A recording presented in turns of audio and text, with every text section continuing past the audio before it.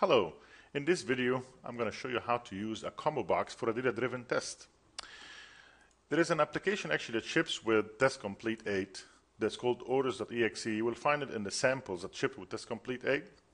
You can open up any of them. Some of them are written in Flash, C++, C#, VB. You can choose whichever framework and language you'd like. You'll find an executable there. Let's go and open up this application. This application will allow you to create a new order, for instance. We'll say our orders, new order. And this combo box in here, you will notice that it has 3 elements in it: the My Money, Family Album, and Screensaver. You can choose any of them, choose a quantity, a price per unit. I'm going to come in here for the customer name. We'll say Lino, for instance. And I can fill in everything else. Let's go ahead and type some numbers, the card number in here. And we'll say OK. That will automatically add a record inside of this grid that you see on the screen. OK? So let me go ahead and delete this record first of all. And I'm going to start a recording session in TestComplete for this. We'll go ahead and start a new project in here. Right now this is based on JScript. And I'm going to actually use keyword testing for doing this entire test. So we're going to go ahead and start recording. We click on the keyword record keyword test right there. And there is my application. I was going to say orders, new order. I'm going to maybe choose something like family album, for instance. And we'll come in here, we'll say Lino again. Say Lino, okay. And then maybe the card number, some numbers in here, no big deal. Alrighty. And then I'm going to say OK. And we have our record. Let's go ahead and stop the recorder. As you can see in here, I'm going to stop the recorder. TestComplete will finish, and it will generate my entire keyword test for that simple test that I just made. Okay, that is my order process. That is my main form. This is where I did orders, new orders from the menu. And another window will show up. Notice the first line in here, it says product names. This product names in here, folks, is the combo box. It's using a function built in called click item that you can pass the value inside of this combo box or the index 0, 1, and 2. This will be 1, which is family album. Alrighty? And then it actually recorded my clicking inside of the customer field and then entering some information inside of there. I actually had to click some backspaces, so that's not a very important one in here. I'm just going to take this out. We'll delete this line. And I'm just going to leave the set text to set the word to Lino inside of there. Alrighty, and I went to the card number and I entered some number, and finally I clicked on the button OK. I can run this 100 times and it will create this record with Lino and this number and the family album being chosen every time. Alrighty, now I'm going to do the data-driven test. So I actually prepared an Excel spreadsheet in here.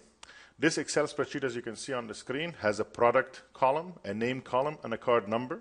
And I chose every time different values. These values need to be, of course, in the combo box, like my money, family album, and screensaver.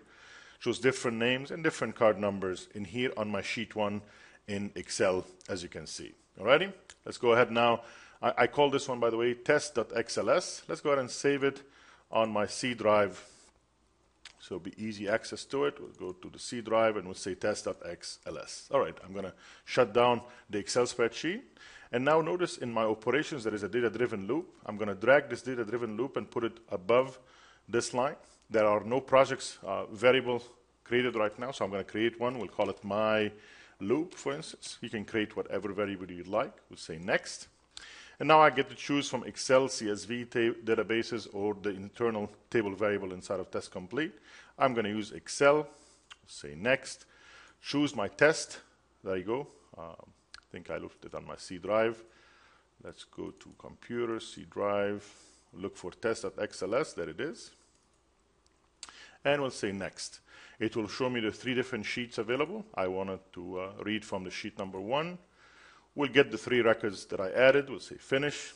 And now my data-driven loop is ready. Notice if I leave it like this, it will only capture the last record because that needs to be indented. So don't forget to indent this to make it inside of the data-driven loop. That means now the data-driven loop has 3 records inside of it. So this code will run 3 times automatically and the cursor will move automatically for you.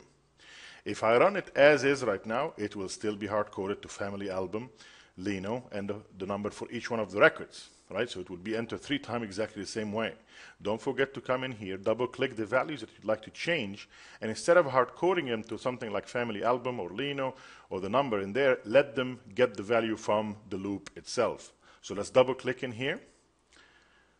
That is the dialog that will come up. It will show you the family album is the item being chosen from the combo box. I'm going to click on this. I'm going to tell it, do not load this as a constant value, but instead get it from a table data.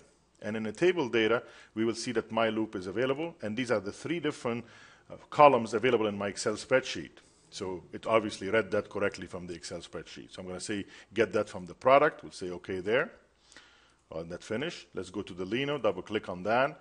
Instead of getting from a constant again, I'm going to get it from the table data. And there is my name.